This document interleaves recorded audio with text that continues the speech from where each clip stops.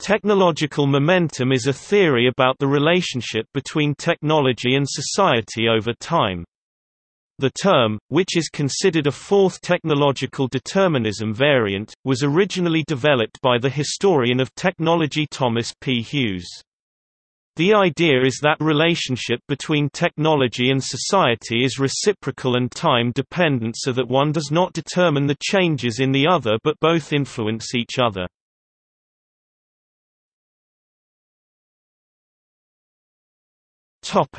Theory. Hughes's thesis is a synthesis of two separate models for how technology and society interact. 1. Technological determinism claims that society itself is modified by the introduction of a new technology in an irreversible and irreparable way. For example, the introduction of the automobile has influenced the manner in which American cities are designed, a change that can clearly be seen when comparing the pre-automobile cities on the East Coast to the post-automobile cities on the West Coast. Technology, under this model, self-propagates as well. There is no turning back once the adoption has taken place, and the very existence of the technology means that it will continue to exist in the future. The other model, social determinism, claims that society itself controls how a technology is used and developed.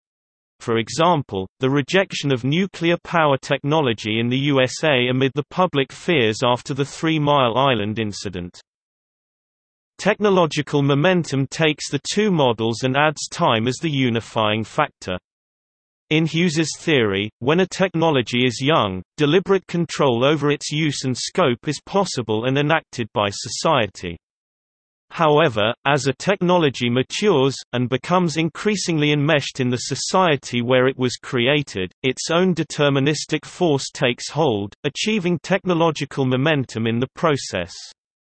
According to Hughes, this inertia, which is particularly the case for large technological systems with their technological and social components, makes them difficult to influence and steer as they start to go more on their own way, assuming deterministic traits in the process.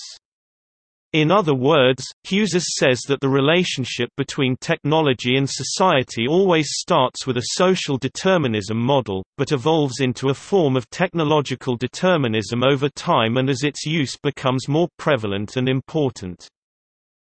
Since its introduction by Hughes, the technological momentum concept has been applied by a number of other historians of technology. For instance, it is considered an effective approach to reconciling the apparently opposite perspectives of the autonomy of technology and the social and political motivations behind technological choices. It is able to describe how socially and politically conditioned technological institutions become independent and autonomous over time. Notes